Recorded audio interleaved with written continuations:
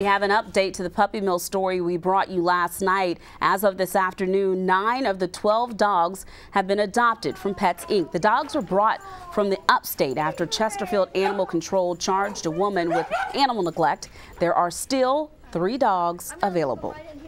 And we have video of one very special dog who was into our puppy mill story yesterday. This is Friends at 5. If you listen closely, you can hear Darcy and I chatting away in the background.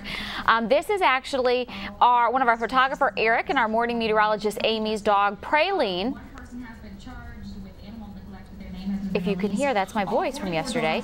Praline was entranced by these Pets Inc. puppies, and at one point Praline gets so excited that she goes and licks Darcy's face. We have to stay there here on this for this. It's long, sorry, but it's worth it. Praline's like, do I know her? Wait. Have I seen her before? Wait, look, here's Darcy. I like her. Hey, you want to come home with me? Hey, Darcy. Sure. Hi, good to see you. Thank you, Praline. We enjoyed that. If you ever have some great video of your animals enjoying Friends at 5, please pass them along. We would love to see them. Friends of man and beast. That's Yes. what we are on Friends at 5. And you know what else we love? What? We love birthdays. We do.